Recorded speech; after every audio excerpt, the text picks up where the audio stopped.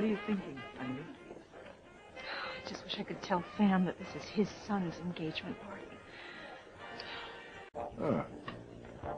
Tu sais, mon chéri, toast our son. Yes, of course.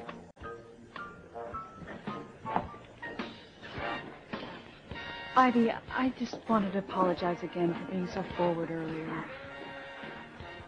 Really, Grace, there's no need to apologize at all. Excuse me, I have to make a choice. Grace. Let's go, Mr. Crane. Just give me 2 minutes. 2 minutes, Mr. Crane. That's all I want. Chief Bennett, arrest this man for trespassing.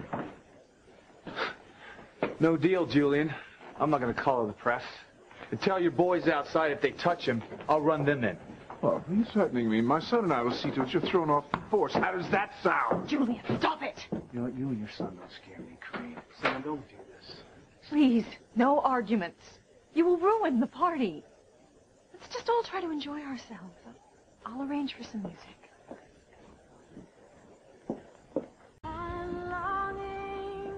You know, Sam, I think the music's in every room.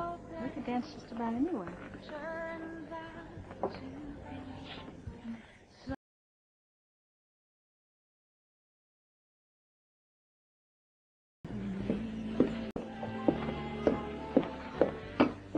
Kills me to know that Sam thinks that Grace is giving him a second son. He already has another son with me, Ethan, our son. Ivy, you know that you cannot say a word. Please.